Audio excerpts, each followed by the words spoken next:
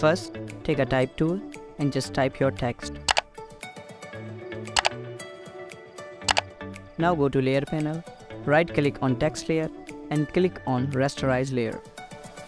Get back into Workspace, press Ctrl+T to transform, right-click and choose Warp. Now warp the text according to the shape of banana.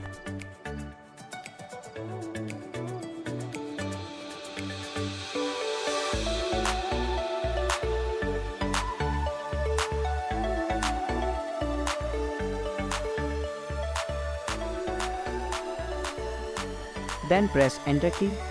OK, go to Layer panel and place the banana layer to the top. Then hold Alt key and click between the layers to link the banana with the text layer. Now press Ctrl+J to make a copy of it. Then hold Alt key and click on Add Layer Mask button. Now take a brush and just paint on it.